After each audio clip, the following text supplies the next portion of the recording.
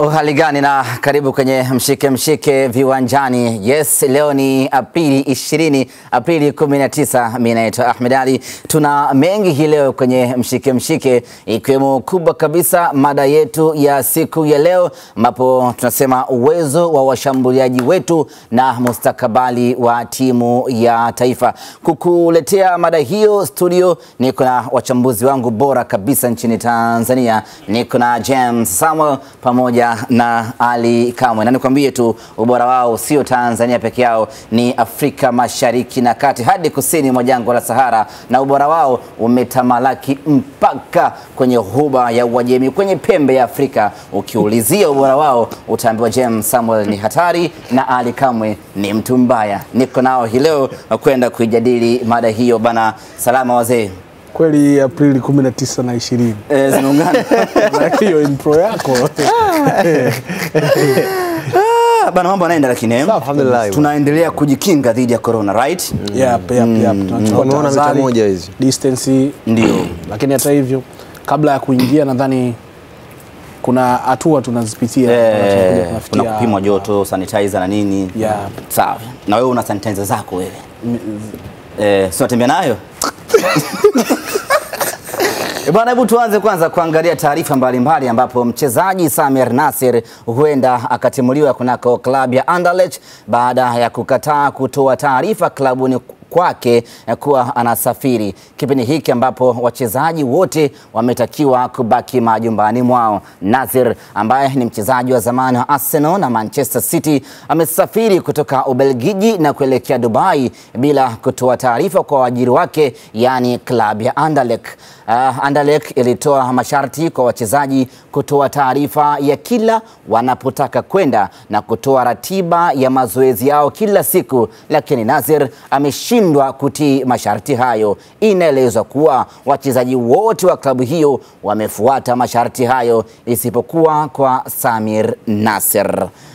Ally Kamwe, kijana wetu huyu bwana. Kijana wa Arsenal, Kijana wa Arsenal. na alifika hapo Anderlecht kwa msaada mkubwa wa Vincent Kompany.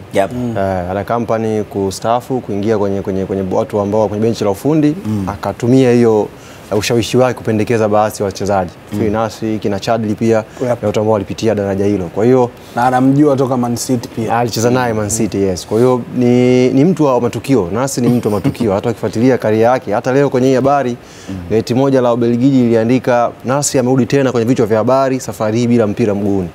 Yaani ni mtu ambaye anapenda hiyo spotlight. Kwa hiyo ukiangalia alichokifanya kiukweli si kitendo cha kiungwana, kwa sababu dunia nzima vilabu vyote sasa hivi vimetoa hiyo program kwa maana ya mazoezi, lakini pia kufuatilia wachezaji mienendo yao. Kama unasafiri utoe taarifa ili klabu at least ichukue tahadhari, unasafiri kwa tahadhari gani. Kwa hiyo Nasri aliamua kuondoka na kwenda kujiweka karantini Dubai. Yeye amesema amejiweka karantini yake Dubai. Kwa hiyo imekuwa ni jambo la kushtua. Na Nasri pia Anderlecht before shatangazwa kwamba hawatamuongeza mkataba.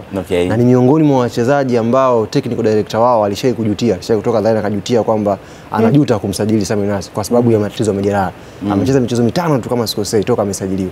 Kwa muda mrefu ametumia akiwa nje na matukio mengi tu ya nje ya uwanja. Kwa hiyo ulikuwa umoja wao ulikuwa unaelekea mwisho. Lakini tulikuwa tutarajii kama ungekuwa mwisho wa design hii kwa staili hii. Nasir James ni mchezaji ambaye wakati anaingia kwenye mpira tulitaraji kumuona akifika mbali sana, lakini kama ameishia njiani hivi, inawezekana tabia zake za nje ya uwanja zimemfikisha hapo.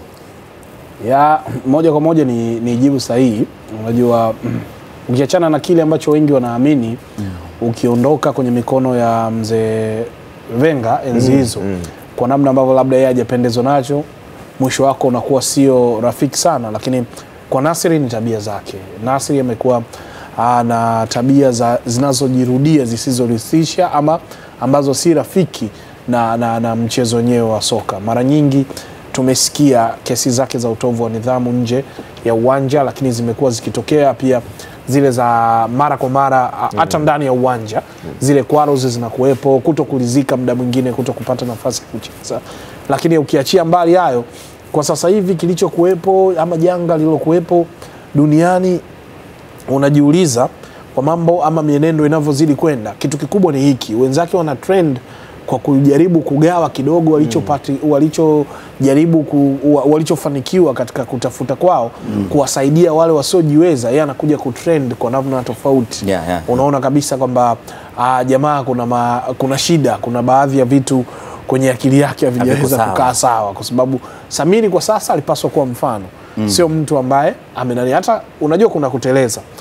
Unaona kwamba hapa niliteleza nikaanguka, lakini kuna nafasi ya kuanza kujutia hata zile time kwamba mimi ningekuwa labda sio hapa nilipo leo, ningekuwa sehemu fulani, lakini kutokana na matendo yake yamemfanya avutike kuwa huku, lakini anajaribu kumaliza na muda wake wa kucheza pia kwenye nyakati ambazo zitawafanya watu wasikumbuke ule uzuri wake wa kuweza kuswing kutokea pembeni akiingia, kupiga pasi nzuri, kufunga mabao makali, ila kubaki kama mtu ambaye alikuwepo, mtu fulani ambaye matukio yake yalikuwa yanasemwa zaidi kuliko uwezo wake, kile kitu ambacho ni kitu cha msingi ambacho watu walitakiwa wamfuatilie nacho. Haya bwana, huyo ndio Samir Nasir, na tusubiri taarifa rasmi ya Anderlecht kuvunja naye mkataba.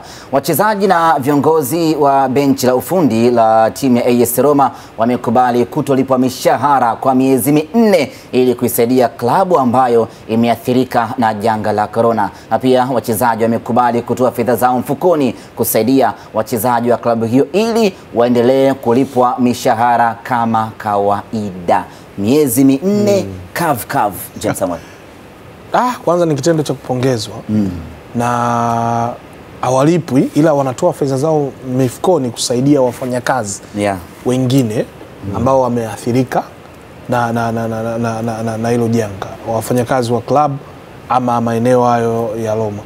Hawa ni miongoni mwa timu ambayo inaweza ikawa imeingia kwenye tuseme ni record yao wenyewe, kwa sababu tunasikia siku hizi, nilikuwa nasikia jana negotiations za Chelsea ilikuwa ni 10% tu wakati kwenye hiki. Sasa hawa yote 100. Unajua huku ni kulipa fadhila kwa namna nyingine. Wamecheza club na imekuwa ikiwalipa siku zote, hakukuwa na excuse. Inapotokea time kwamba club sasa inashindwa kwenda kutokana na mambo ambayo yametokea na watu wote wanaona, athari zimekuwa kubwa sana kutokana na hili janga. Wanaibuka wachezaji wenyewe, wanaamua kwa umoja wao kwamba sio kwa kipindi hiki tu ambapo tunatazamia hivyo, basi hebu twendeni tuangalie kwamba labda miezi 4 mbele tuone ndio hali labda inaweza ikarejea kuwa hivyo. Na hii inatoa maana halisi ya kuwa na uungwana, kwa sababu tunacheza mpira, tunapata kipato, lakini tunacheza kwa ajili ya watu. Kuna watu wale ambao wamekuwa siku zote wakitusupport. Leo hawapo, hatunao. Roma inatokea Italy. Italy ni moja kati ya maeneo ambayo yameathirika kwa kiwango kikubwa sana. Na ugonjwa huu hapa. Leo inapokuja kutokea kwamba miongoni mwa vilabu inafanya hivyo, wanafungua njia hata kwa vilabu vingine kuanza kuhisi kwamba kumbe kuna jambo hili, ama wachezaji wengine kuanza kukopa sasa, kuona kwamba kuna hiki kinawezekana tukafanya kwa ajili ya kuonesha kwamba tuko pamoja na club na wafanyakazi wengine wa club kwa kipindi hiki. Ally Kamwe, mimi na tafsiri hili tukio kama wanatuma message kwa dunia kwamba mpira ni zaidi ya burudani. Mpira ni zaidi ya tunavyofikiria. Mpira inafika mahala unaokoa maisha ya watu wengine. Kabisa. Na unajua wakati fulani miaka ya nyuma ulishia kuzuka mjadala, wanasema mchezo wa mpira wa miguu ulikuwa unatumia fedha nyingi sana. Kwa wanadau tu wachezaji wanapata fedha nyingi mno kuliko watu wenye karia nyingine. Sasa ikafanyika tathmini, wakasema baada ya shughuli zote hizo, kama wewe ni daktari, umeshakuwa stress kazini, kama ni mwalimu stress au kazini, utautafuta mpira wa miguu kwa ajili ya kwenda kuentertain. Kwa hiyo wanasema usimchukie mchezaji, uchukie huo mchezo, and don't hate the player, hate the game. Kwa hiyo hii inaonyesha kwamba namna ambavyo mpira umekuwa unazalisha. Sasa hii ni giving back to the society. Kwa utapata fedha, sasa umefika hatua kuisaidia jamii ambayo ilikuwa inatupa fedha zao, kwa sababu namna yote ile hawa watu ambao leo wanapewa msaada ndio watu ambao wanapeleka fedha ambazo zinakwenda kwa wachezaji, na hiyo link ipo. Kwa hiyo inarudi kule. Sasa toka hii corona imeanza na timu za Ulaya wamekuwa vikifanya jihada za kutoa michango, wanakata mishahara. Kuna mtu mmoja tulikuwa tunabishanaga sana mtaani, ananiambia sisi timu zetu za Tanzania ni timu za kabumbu. Timu za mpira miguu zipo Ulaya. Sasa nikana simuelewi. Juzi kanifuata nyumbani. Ananiambia timu ya kabumbu ile wakati wa mishahara kwenye corona. Mpira upo huko bwana. Tutafikia huko, tutafikia kabisa inshallah. Na tumeona baadhi ya wachezaji individual wakianza hizo effort. Ibrahim Wajibu amekuwa mfano. Ameanza kutembelea vituo vya watoto ambao wapo katika mazingira magumu, anatoa sanitizer, anatoa mask. Kwa hiyo tuhimize pia na wachezaji wengine. Sio kingi, japo kidogo ambacho unacho ukitoa. Lakini sio wachezaji, hata Ahmed pia. Una watazamaji na mashabiki ambao wanakutazama. Rudisha pia kwa jamii. Hii 100% ya Roma, yani mtu alipo mshahara. Wewe tuandike message kule ofisi ya nyuma pale. Nakusikiliza. Wewe nakusikiliza. Yani mshahara wangu uende kwa wahitaji. Linajadilika. Linazungumzika mazungumzika. Unakazungumzia hapa? Hapa tulimaliza. Tukubaliane hewani na mashahidi wawepo.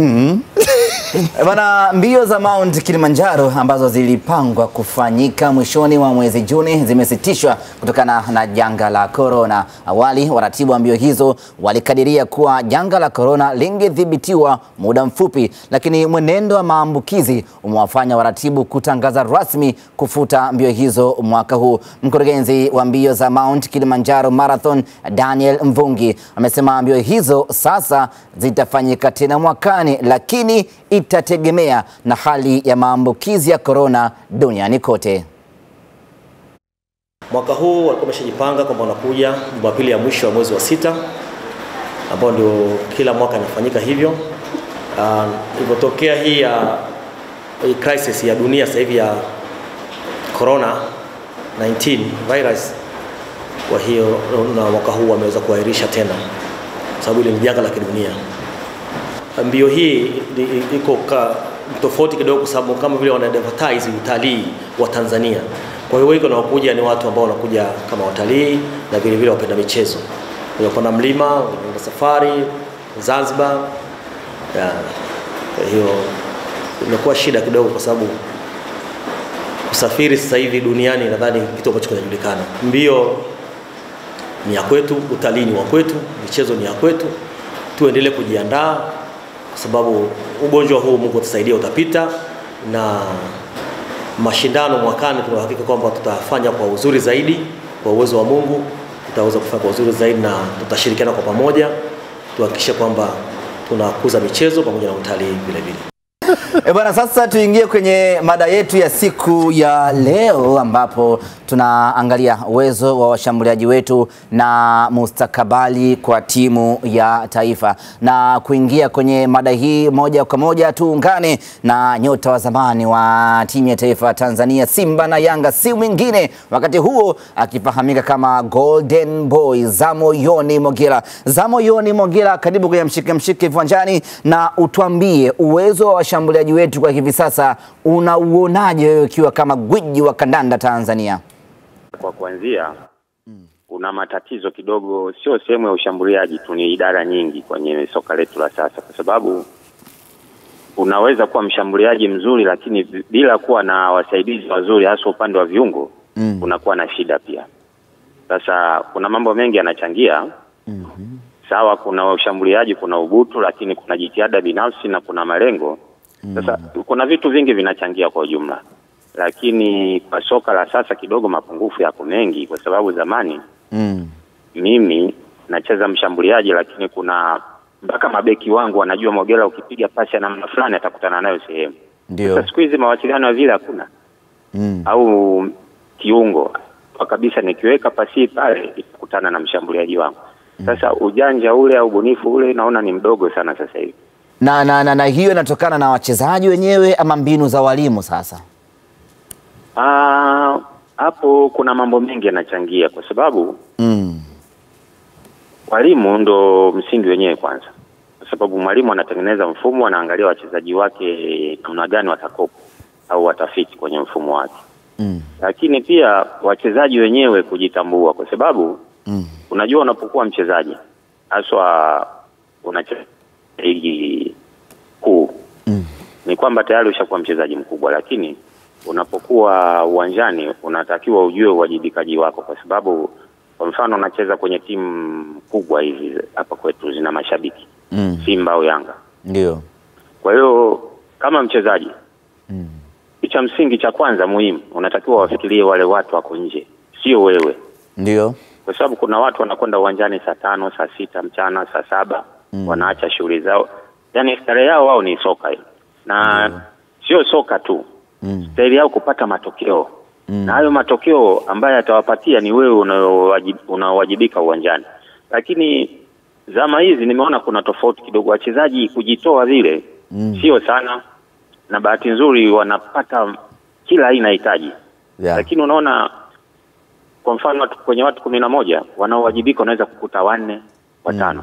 Sasa kupata matokeo kwa staili hiyo inakuwa ngumu. Hilo ni tatizo nimeligundua kubwa sana kwenye zama hizi. Lakini umezungumzia mfumo mzima labda kutombeba mshambuliaji ama kutomsaidia kwa maana ya viungo ama hata mabeki kutoelewa nini mshambuliaji wao anapaswa kufanya. Lakini unaweza kukuta kuna nafasi nyingine ya wazi, very clear chance. Mshambuliaji yeye na kipa, mshambuliaji kabaki na beki moja, anapoteza hiyo nafasi. Hii nao ni nini Zamoyoni Mogella? Hilo ni tatizo kwenye zama hizi, kwa sababu nikwambie miaka ya nyuma ligi yetu haikuwa kubwa sana, lakini kulikuwa na ushindani mkubwa sana kwa sababu kila timu watu wanafunga. Ukianzia Pamba huko si wapi, yani nchi nzima. Ndio. Umeona? Na kulikuwa hakuna hamasa kwamba labda mfungaji bora atapata hili, lakini ni ile watu kujitoa na hamasa mtu mwenyewe kwamba mimi nataka kutengeneza jina langu. Kwa hiyo ilikuwa inawezekana. Lakini sasa hivi nafikiri hamasa imekuwa kubwa. Nini hizi tuseme, fursa zimekuwa nyingi. Na unachosema ni sahihi, unakuta mchezaji kwa sababu kwenye soka kama mshambuliaji kwenye dakika 90 unaweza kupata nafasi moja tu haijirudii. Ndio. Kwa hiyo unatakiwa umakini wa hali ya juu sana. Sasa na kufunga unajua ni kujihamasisha kwanza wewe mshambuliaji. Ndio. Na kuwa na malengo. Sawa. Sasa nilichogundua mimi wachezaji wengi wanapoingia uwanjani ndo wanastukia kwamba leo kuna mechi. Ajiandae mtu kiakili tokea kabla. Mbona unacheka ba? Nifurahisha hiyo. Ni kweli? Ni kweli. Kwa sababu unatakiwa uwe na game plan. Kama mshambuliaji. Unajua mnacheza na mabeki gani? Mtafanya ujanja gani? Kwa sababu kwenye ushambuliaji ni ujanja. Ndio. Wewe unakuwa chini ya ulinzi muda wote wa dakika 90. Zamoyoni Mogella, kwenye kumalizia mada yetu hii ya leo, kwa mfano ungekuwa unacheza zama hizi kwa aina ya mabeki waliopo kwenye ligi kuu Vodacom Tanzania bara, unadhani ungeweza kufunga magoli mengi kiasi gani kwa msimu mmoja? Huko nyuma soka lilikuwa mchezo wa kikatili sana. Kama una moyo huwezi. Mimi nitakupa mfano mwaka 84 tunacheza Simba na Yanga, mimi nilivunjwa meno mawili huko nyuma. Tena kilemba. Lakini kwa sababu nilikuwa mvumilivu niliendelea na ile mechi. Unakuwa naangalia malengo. Kwa mfano kuna mechi 30. Ndio. Kwa mshambuliaji unatakiwa uweke malengo yako kwamba usitoke bila magoli 20. Na yanawezekana kwa sababu kuna mechi unaweza kupiga hat-trick, kuna mechi ukapiga goli 2, kuna mechi ukakosa. Lakini mimi nilikuwa na goli chini ya 20 kwa msimu. Ukija ni Zamoyoni Mogella, asante kwa kushiriki nasi kwenye mada yetu ya leo. James, tumemsikia Zamoyoni Mogella, anasema shida si tu ushambuliaji moja kwa moja, lakini viungo hata mabeki wafahamu mikimbio ya mchezaji, wajue nikiweka sehemu fulani atakutana nayo, ataweka kambani. Ni jambo ambalo linahitaji mjadala mpana. Na mawazo yake unaweza ukayaweka kwenye 50 kwa 50 zaidi. Ukaona kuna vitu anaviongea ni sahihi, kwamba kuna kitu mtu unakuta mtu anakosa preparations, anashindwa kujiweka vizuri, kutumia nafasi ambayo umakini ule unakuwa unampoteza. Lakini kukosa nafasi sio kwamba ni washambuliaji wa kisasa tu ndio wanakosa nafasi, hata washambuliaji wa zamani, kwa sababu hata tungemuuliza Golden Boy hapa azungumzie makipa wa zamani walikuwaje, atakwambia kwamba makipa wa zamani walikuwa wanajitoa. Sasa kujitoa kwa hizo nafasi ambazo anazisema zingekuwa zinafungwa, makipa angewasifia, ingesema ndio zile ambazo mshambuliaji ankutana naye afu kipa akafanyaje, akacheza. Ndio kitu ambacho kingeweza kikawa kinatokea. Lakini kuna vitu pia unaviangalia kwa mfumo wa siku hizi, unaona kwamba mpira umehama sana kwenye kuwa direct kama ulivyokuwa enzi labda za zamani. Siku hizi kuna vitu vingi sana vimeingia hapa katikati. Mbinu, kuna aina ya preparation ambazo watu wanakuwa wanazifanya. Yani umehama kule kwenye maandalizi ya nani zaidi. Watu wanaweza wakawa wana uwezo wa kukupambanua na kukufuatilia kwa muda mrefu. Yani leo unajua kwamba tutacheza mechi fulani siku fulani na mtu fulani.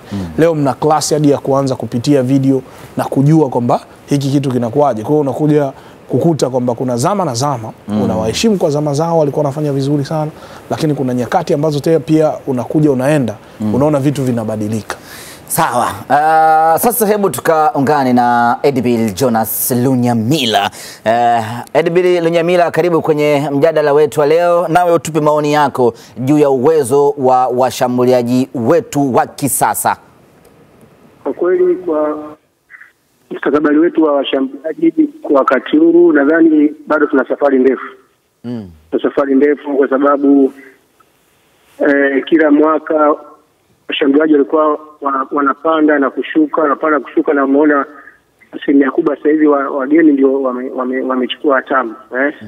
Yaani kuanzia msimu kama mitatu hivi Tambo alikuja akashika hatamu. Akaja sasa hivi ni Kagere, unaona, na wenzetu kina Boko wanaenda lakini na bado wanasuasua. Kwa hiyo nadhani bado tuna safari ndefu. Shida ni nini kwa utaalamu wako Edibily Lunyamila, unadhani na wakwamisha vijana wetu? Kubwa naloliona, kwa sababu kwa kweli mara nyingi nimekuwa nikihudhuria kwenye viwanja na kuangalia mechi nyingi. Sasa tatizo la kwetu la hapa, nadhani wachezaji wenyewe kwamba tumeona ile yani muendelezo yani kwamba nyingi yani kufunga mechi, labda nafunga mechi na ukuja nafunga, afunge mechi nyingine nafunga, ule muendelezo ndio umekosekana, kwa sababu utakuta mchezaji anafunga mechi mbili labda goli mbili au mechi moja, baada ya mechi 5 ndio anafunga tena. Kwa hiyo angalia wageni au angalia mfungaji bora anapokuwa lazima anakuwa anafunga kila mechi. Kwa kwetu kwa wachezaji wa Tanzania hiyo imekosekana, kwamba ile kujiamini kwamba mimi kama ni mshambuliaji niwe kwenye sehemu gani, ndio tunacheza mechi, ndio kwenye sehemu gani, timu yetu inachezaje, lazima jiposition niweze kufunga. Unajua si wachezaji asilimia kubwa, kuna watu ambao wana vipaji kwamba yani yeye ni kufunga tu. Mfano hata tunaangalia nani alivyokuwa Tambwe au hapo hata zamani alivyokuwepo Mohamed Hussein, hana vitu vingi hana vitu vingi, anajua ni wakati gani mpira uko hapa, ni sehemu gani, ndio kazi ya mfungaji, kwa hiyo ya mshambuliaji. Kwa hiyo sisi vitu wachezaji wetu kwa kweli wamevikosa, kwamba hawajui kwamba time hii ni hapa, ikiwa hapa mpira unaweza kuja, yani ile kucheza kwamba na goli likoje niweze ukasema fulani ili niweze kufunga, inakosekana. Na ndio maana angalia, nadhani wasikilizaji wengi wananisikia, angalia Kagere anavyofunga ndio anaweza kuwa, lakini unaona movement zake kwenye goli anaendaje, sio? Na ndio maana kutafanyia magoli mengine anafunga hivi, hana kazi, sio? Sasa kwetu sisi washambuliaji wamekosa hilo. Na hivyo vitu Lunyamila, mchezaji anapaswa kuvipata wapi sasa, kwa mwalimu ama ni vitu vya asili kwa mshambuliaji? Vyote vinategemeana. Kwa sababu mwalimu hawezi kufundisha vyote. Mwalimu anaweza kuambia bana afanya hiki, lakini na wewe sasa na ule ulivyo sasa kwamba umezaliwaje na kipaji gani, unajua ni mfano hata Zamoyoni Mogella mimi nimebahatika kucheza naye mwishoni, sio? Kwa nini watu wamemuita golden boy? Mtu ambaye alikuwa hana vitu vingi, kama anaweza kupiga chenga sana, alikuwa hana lakini alikuwa ni brain kwamba wakati gani nilikuwa hapa nifanyeje, sio? Sasa ni vitu ambavyo vitu vingine ni wewe sasa kipaji ulichopewa na Mungu, kwamba niwe sehemu fulani nifanyeje, unaona? Au hata mimi nitakavyokuambia mimi kile nacheza mimi kwa naweza kutengeneza, lakini kwa naweza kufunga sana na mpaka 98 niliweza kuwa mfungaji bora wa ligi yetu. Kwa ni vitu ambavyo wewe mwenyewe tu mchezaji lazima ujichue. Umecheza na unamfahamu Mohamed Hussein Chinga, kwa ubora wake aliokuwa nao kwenye kufumania nyavu, endapo angecheza zama hizi unadhani angekuwa mtu hatari kiasi gani? Kwa kweli angefunga goli nyingi sana kwa sababu ni mchezaji ambaye nadhani mpaka leo hakuna mchezaji ambaye ameshavunja rekodi yake, sio? Kwa msimu mmoja. Mchezaji ambaye ameshafunga goli 26 kitu kama hicho, kama sikosei. Ndio. Ni mtu ambaye alikuwa, ndio maana hapo mwanzo nilisema mtu kwamba alikuwa anajua kwamba kile tunacheza mimi nikienda pembeni naweza kupiga cross ya mbele, yeye anawahi anafunga. Au beki imeenda umepiga cross ya nyuma, anajua wakati gani beki gani wamekaje, mimi ndio sehemu fulani sahihi na wakati mwafaka niweze kufunga. Kwa ni vitu ambavyo alikuwa anafanya. Kwa hiyo ndio maana nasema mfano kama sasa hivi na uwanja vizuri sasa hivi kila kitu kipo, nadhani angefunga goli nyingi. Asante Edibily Lunyamila kwa mchango wako maridhawa kabisa. Kabla kwenda kuchambua kile ambacho Lunyamila amekizungumza sanjari na kuzungumza na wadau wengine juu ya mada yetu ya leo, hebu tupate break, tutarejea.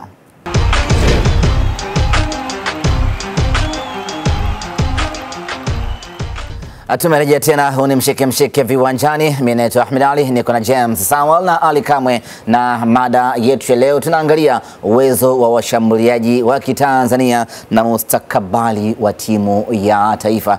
Tayari tumezungumza na magwiji wa zamani Mogella pamoja na Lunyamila, na sasa hebu tukamsikilize Madaraka Seleman, mzee wa kiminyio, naye atuambie tu ana maoni gani juu ya mada yetu ya leo. Na kwa kwanza kiminyio, kwa wale vijana wa siku hizi ambao hawakufahamu vema, hebu tuambie kwa nini uliitwa mzee wa kiminyio?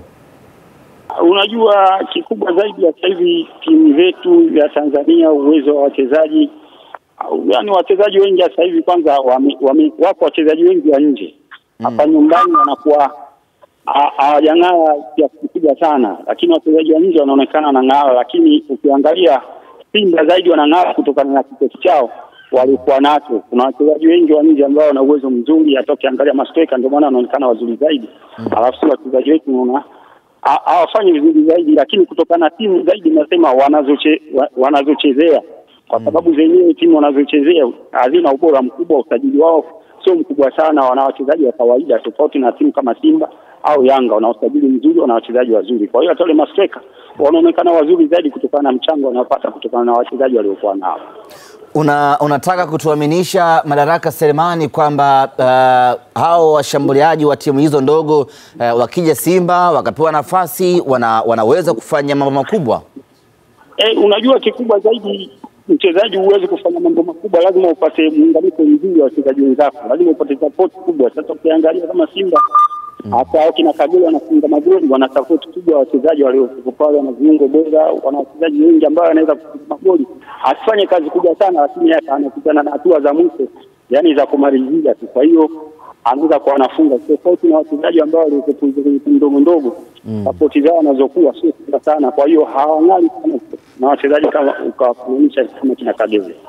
Tukiwa hapo Simba walimchukua Mohamed Rashid ambaye alikuwa mfungaji mzuri akiwa na Tanzania Prison. Wakamchukua Marcel Kaheza Bonaventure, alikuwa mfungaji mzuri akiwa na Maji. Lakini baada ya kuja Simba wote wakapoteana, ikiwa pamoja na Adam Salamba, alifanya kazi nzuri akiwa na Lipuli, lakini kuja Simba akawa mtu wa kawaida. Sasa unasemaje kwamba wakipewa nafasi Simba watakuwa wazuri wakati wapo ambao walipewa nafasi na wakachemsha?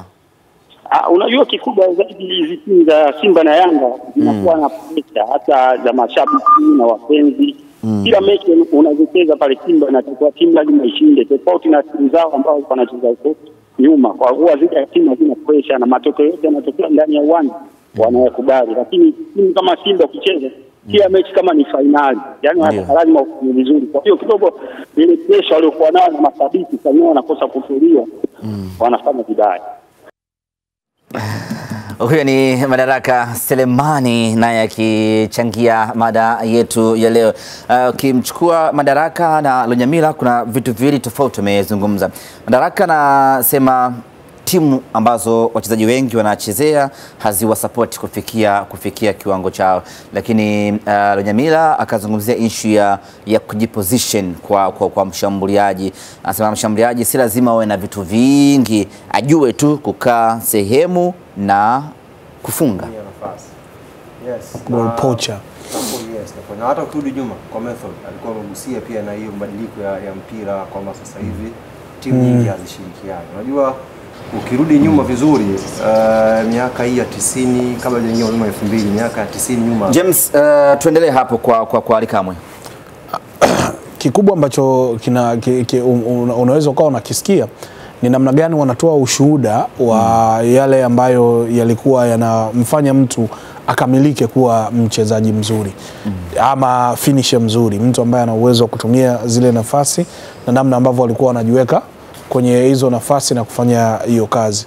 Ukichukua mfano ambao labda ameuzungumzia Lunyamila akimzungumzia Machinga Mohamed Hussein, lakini baadaye alimtaja na mshambuliaji mwingine, unaona ni namna gani kulikuwa na utofauti labda na vijana ambao wako kwa siku hizi za kileo, kwa timu inayokuzunguka na namna ambavyo wenyewe walikuwa hawahitaji kufanya mambo mengi. Unajua siku hizi kuna mashindano, kuna vitu viko, mtu anataka kufanya kitu fulani ndo aende kumalizia ili kuleta ile picha, kitu ambacho kwa mtu wa mwingine wa zamani au hivi alikuwa anaona bora nafasi ile ile, pigo moja tu mpira uende kule. Tafsiri yake kubwa ni kwamba mpira ukiingia kwenye net, timu inakuwa imenufaika zaidi kuliko kujiangalia mimi labda nataka nifanye feinting sehemu ambayo ukupaswa kwenda kufanya hiyo feinting. Ulikuwa unatakiwa ucheze tu direct kwamba pasi ya hapo kwenye nafasi yako, fanya finishing, una finish. Lakini kuna mtu mwingine anaweza akajaribu hata kudribble sehemu ambayo unaweza kusema kwani hapa si angepass tu na mpira ungekuwa umefika. So una dribble, unaongeza safari, goalkeeper akipunguza goli amefika, ameenda kuzuia. Kwa hiyo ni misingi ambayo vijana unaweza kusema wanaikosa kwa namna moja ama nyingine, au na ubora pia wao ni tofauti na wale wa zamani. Okay, Ali ulikuwa unazungumza hapo? Yes, nilikuwa nakwambia hii mabadiliko ya mpira ambayo Method ameyagusia. Zamoyoni. Zamoyoni, yes, Zamoyoni, sorry. Zamoyoni, Golden Boy, yeah. Golden Boy. Yes. Sasa hivi ni Golden Man. Sasa hivi ni Golden Man. Haya. Unajua mabadiliko ya mpira ambayo ukichukua nyuma miaka ya 90 nilikuwa nakwambia, ambayo zamani unasema soka ilikuwa imetawaliwa na total football ambayo ilikuwa ni 4-4-2, yani ni hiyo ilikuwa ni philosophy ya kawaida. Makocha walikuwa wanaitumia. Sasa 4-4-2 ukitazama mara nyingi talent za wachezaji zinafanya kazi. Na ndio maana hata hawa tunasema perfect striker ambao wametamba duniani, kina Filippo Inzaghi, kina Delima wenyewe, mara nyingi walikuwa wamenufaika na namna ambavyo mifumo ya zamani ilikuwa inafanya kazi. Sasa hivi evolution ya football, mpira kukua, walimu wengi sana philosophy zao, methodology ambazo wanakuja nazo kwenye pitch zimetengeneza ushindani mkubwa wa kimbinu. Sasa ushindani mkubwa wa kimbinu kwenye pitch hauwezi kuupata kwa kutegemea individual brilliance ya mchezaji mmoja. Wanatamani sana kuwa na timu, wanapenda kuwa na teamwork. Kwa hiyo sasa hivi majukumu ya namba 9 wa sasa hivi ni different kabisa na majukumu walikuwa nayo namba 9 wa zamani. Leo hii ukienda Brazil anavyocheza, alivyokuwa anacheza Delima ni tofauti anavyocheza Roberto Firmino. Kwa hiyo mabadiliko ya mpira yamekuwa na athari positive kwa maana timu zimekuwa na mbinu mbalimbali. Lakini negative yake ni kupoteza, wanasema ule uimara ambao maplayer walikuwa nayo. Sasa hiyo kuingia kwenye movement ya kuendana na mabadiliko ya mpira wa kisasa, timu zilizoendelea unaweza ukaona kwenye technical bench wako watu ambao kazi yao ni kutrain tu mabeki, kutrain midfield na kutrain strikers. Una train strikers ambaye amezaliwa kwa ajili ya kufunga, lakini kwa sababu kuna mbinu na watu washasoma mbinu yenu, unamtrain kwenye zile movement, kujua anakwenda wapi, anafungaje magoli. Leo hii hapa tunamsifia Ahmed Kagere ndio top scorer wetu, si ndio? Lakini Kagere anafunga magoli tofauti na mastreka na Madaraka walikuwa wanafunga. Huyu Kagere sio standing striker kama striker zamani ambao walikuwa wanasimama. Unamuona Kagere kwenye pitch movement anazofanya, anapokwenda na. Kwa hiyo unamuona Kagere ameadapt mabadiliko ya mpira kisasa na kuwa striker wa kisasa, kitu ambacho mastreka wetu wazawa wana changamoto ya kuelekea huko. Though wanapambana, wanafanya kazi kubwa sana, lakini wana changamoto kwa sababu Simba na Yanga demand yao sasa hivi, utamaduni wa sasa hivi hauruhusu kuvumiliwa. Yani hamna muda wa kuvumilia. Yani huyu John Boko ambaye tunamsifia, muda ambao alipewa Azam kukua na kuvumiliwa mpaka kuwa striker mkubwa, angekuwa ameanzia Simba au Yanga, ni kama ambavyo ameishia Adam Salamba. Yani tulikuwa au kipindi kifupi ambacho watu walikuwa wanapewa huduma, yani timu wote tunaunganishwa na timu ya taifa, tunaambiwa sasa Boko ni wa kwenu. Kipindi hicho kifupi watu walishindwa kumvumilia. Sasa kwenye timu zao kama hivyo ndio unaokuta case scenario kama za kina Salamba, kina Mateo Anthony, akienda huko unasema huyu si ndio yule. Ndio hicho kilicho. Haya, sasa hebu tukaungane na Mohamed Hussein Chinga ambaye anatajwa kuwa ndio mshambuliaji bora kuwahi kutokea kwa kipindi hiko, akiwa na idadi kubwa ya kufunga magoli kila msimu. Mohamed Hussein Chinga, hebu nawe karibu kwenye mada yetu ya leo, na moja kwa moja hebu tupe maoni yako. Je, washambuliaji wetu wa kisasa wanakwama wapi Chinga? Kikubwa ni wachezaji wenyewe kuto kujitambua. Kwa sababu unajua hata unapoenda kazini sio lazima usimamiwe. Unatakiwa wewe mwenyewe kwanza ukipende kile kitu, alafu ufanye mazoezi ya ziada ambayo yatakujengea vitu vingi vizuri katika mazoezi ya ziada. Usitegemee mazoezi ya mwalimu. Sasa vijana wetu wengi wanakuwa sana wanatumia mazoezi ya mwalimu. Na hapo ndio tunapofeli sisi wa Tanzania. Kwa sababu kwanza uvivu, na kuto kujituma, na discipline. Najua unapofanya mazoezi muda mrefu unatakiwa lazima upate na muda wa kupumzika. Sasa mapumziko kwa vijana wetu, mapumziko ni madogo sana. Alafu utendaji wa kazi unakuwa sio mzuri sana. Kwanza ni watu wa kuridhika mapema. Ndio. Sasa hivi vitu vinakuwa vinatuharibia sana kwenye kufanya kazi. Sawa sawa. Kwa hiyo mtaja sababu kama tatu hapo, Chinga. Kwanza si wavumilivu, lakini pia hawana mazoezi binafsi pamoja na kuridhika. Unataka kutuambia hivyo vitu wewe ulikuwa navyo ndio maana ukawa bora? Hivyo vitu mimi nilikuwa navyo kwa sababu vitu ambavyo vya msingi, na alafu katika hivyo vitu lazima upate ushauri kwa wakubwa zako. Kwa hiyo unapokuwa kwenye timu lazima kuna wakubwa. Kwa hiyo wakubwa wanapokuambia kitu hichi usifanye, fanya kitu hichi, na wewe lazima ukipokee kile kitu na kweli ukifanyie kazi. Mimi nashukuru kwa sababu pale nilipokuja timu ya Yanga niwakuta kina Saidi Mwamba, kina Malemu Isa Sumani. Kwa hiyo wale walikuwa wananishauri, kina Zamoyoni Mogella wananishauri, kina Sani Frazalo. Kwa hiyo mimi nilikuwa nakubali ushauri wao, na kweli ushauri wao nikiufanyia kazi nafanikiwa. Sasa vitu kama hivyo ni muhimu sana. Unapokuwa kwenye timu ukizingatia hivyo, mimi nadhani mafanikio lazima utayapata tu. Sawa. Kuna swala linaonekana kama ni kukosa kujiamini hivi kwa washambuliaji wetu. Unamkuta mtu yupo kwenye nafasi nzuri kabisa ya kufunga, lakini akipewa ule mpira kwa kama anachachawa hivi. Hii inakuwa ni nini Chinga? Kikubwa ni ndio maana nilisema kuto kujiamini, na kikubwa zaidi ni papara. Unajua unapoingia kwenye maeneo ya ndani ya 18 au ndani ya penalty box, na ile unatakiwa uwe mtulivu sana. Ndio. Sababu unapokuwa mtulivu hata beki akija anaweza akakugonga, ukapata penalty, au la ukafunga mwenyewe. Naona bana. Wachezaji wetu wanakuwa na papara, wanapofika ndani ya maeneo yale wanafanya vitu vya haraka. Mkuta pia papa anapiga, lakini kama atulia na akiwa anacheza, kwa sababu yeye ni mshambuliaji, ni mtu wa mwisho. Kwa hiyo kinachotakiwa wakati anacheza anaangalia vipi goalkeeper kakaa wapi, na huu mpira mimi nikipata na upeleka wapi. Sana wachezaji wetu wanakuwa wafikiria wakati mpira ameshaupata. Lakini wakifikiria kabla mpira hawajaupata, mimi nadhani wanaweza kupata mafanikio mazuri sana kuliko ile unapopata mpira ndio unafikiria ni upeleke wapi.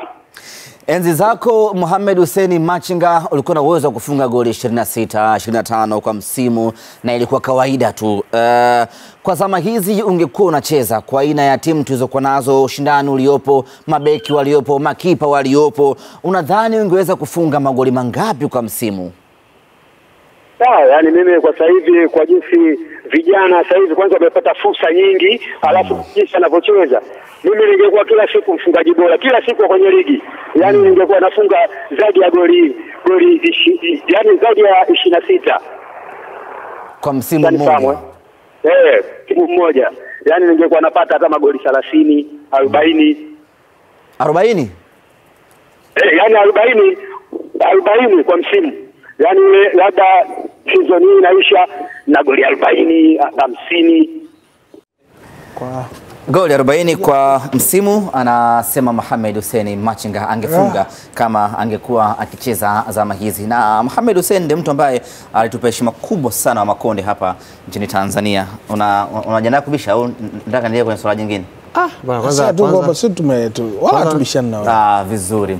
Sasa hebu mbona kuna muda sana? Kwa sababu unajua duniani wachezaji wawili sasa hivi ndio ambao wameweza kumaintain kufunga hiyo 50 goal plus au 40 goal plus per season. Cristiano Ronaldo na Lionel Messi. Sasa hapa nafikiria tungeweza kuingia kwenye rekodi na mashindano yote, itakuwa angeweza kuingia kwa sababu tunaona siku hizi kuna ile ya Afrika, rate ya Afrika huaga inashuka. Unaona namna ambavyo unakuta South Africa hadi mtu ana 12 top scorer. Bwana nasema tungeingia kwenye rekodi na sisi. Tungekuwa na Chinga sasa hivi ambaye anafunga goli 40 50 kwa msimu. Sababu duniani wawili tu. Ni Messi na Ronaldo. Sasa angeweza alimtotali. Mtotali. Bwana hebu tumsikilize hapa Salvatory Edward Doctor huyu. Yeye nzake alikuwa ni kiungo, mtu mmoja hatari sana. Hebu atuambie na yeye shida ni nini kwa washambuliaji wetu? Mimi kwa maoni yangu na kwa mtazamo wangu na ufahamu mimi sehemu zote zinategemeana. Mshambuliaji anamtegemea midfield na kiungo naye anamtegemea mshambuliaji katika kurahisisha kazi. Kama mmoja asimrahisishia kazi mwenzie, ugumu unakuwepo. Maana inategemea kama kiungo anapompa mpira mshambuliaji anampa katika mazingira gani. Akikaa katika mazingira yaliokuwa mepesi, hata umalizaji wake utakuwa mwepesi. Kwa lazima wao wanategemeana. Na anapewa mipira aina gani. Na vile kwa washambuliaji wao vile wao wanafahamu mpira unapokuwa sehemu gani na anatakiwa awepo sehemu gani. Na anapokuwa na mpira, yani mpira ukiangalia kusema kama ni rahisi, ukiangalia ni rahisi na mgumu. Yani vyote vinaingiliana kwa sababu mpira unapokuwa sehemu fulani unapoamua kufunga, kila sehemu mtu anapokuepo kuna sehemu maalum ambayo anatakiwa upelekwe mpira. Mpira ukiwepo huko golikipa atakuwepo sehemu huko, kutoka sehemu huko kwa rahisi. Kwa ni ufahamu tu jinsi ya kujifunza na hamna mtu aliyekamilika. Kila siku anatakiwa ajifunze. Hii nimekosea, unatafuta kazi ile kwa rahisi. Kitu kikubwa anapokuwa na mpira, kiungo anapokuwa na mpira na kumpa mshambuliaji, ampe mpira kwa mpira, simpe kazi ngumu. Afanye kazi yenye pesa na mpira anampa mpira na aina gani. Nani anatakiwa kumuongoza mwenzie, kiungo ama mshambuliaji? Ndio maana nimesema wote wanategemeana kwa sababu kiungo anapokuwa na mpira mshambuliaji lazima amrahisishie kukaa sehemu ambayo itakuwa rahisi atakapopata mpira awe katika mazingira yatakuwa rahisi katika nafasi nzuri kwa nini ya kufunga. Na vile vile kiungo anapompa mpira mshambuliaji anampa mpira wa aina gani. Ndio maana nikasema wote wanategemeana.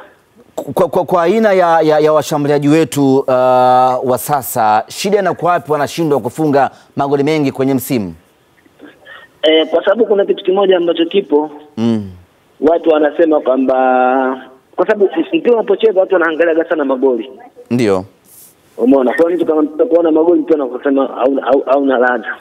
Kwa hiyo watu wanaangalia sana washambuliaji lakini hawaangalii kwamba washambuliaji wanatoa mpira katika mazingira gani. Ndio kitu kikubwa. Lakini kitu kikubwa lazima fahamu.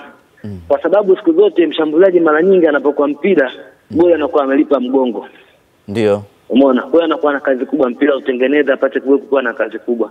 Kwa lazima fahamu kwamba yeye ana kazi kubwa sana. Na lazima akubali kwenye kupambana. Lazima ajitunze apambane na fahamu wajibu wake ni wapi. Kwa sababu watu wote wanapotafuta mpira anapokupa yeye, ajue kwamba watu hiyo ndio zamana wamempa zamani kubwa kwake, kwa lazima afahamu katika hilo. Na hii ni kusema kwamba sasa hawana hizo tabia za upambanaji. Naweza kusema wapo wengine wanalizika, mtu akiwa kidogo tu analizika na mchezo mpira ukilizika tu basi mara moja anapotea. Kila siku ajifanye kwamba hajui, anazidi kujifunza. Kwa nini wanakubali kujishusha? Kwa nini wanaridhika Salvatory? Umekuwa ukiishi nao vijana hawa kwenye timu mbalimbali. Kwa nini wanaridhika yani? Kila mtu ana tabia yake, nategemea mwingine alipotoka anasema alipokuepo anakuwa hapa mimi nimeshafika. Yaani kama kwenye maendeleo mtu anaridhika, naona hiki kinanitosha, lakini yani sio mchezo wa mpira, mchezo wote tutakuwa kuridhika. Si Salvatory Edward huyo Dr. naye akitoa maoni yake, naye ameibua jambo hapo. Ally Kamwe anasema wanaridhika vijana wetu.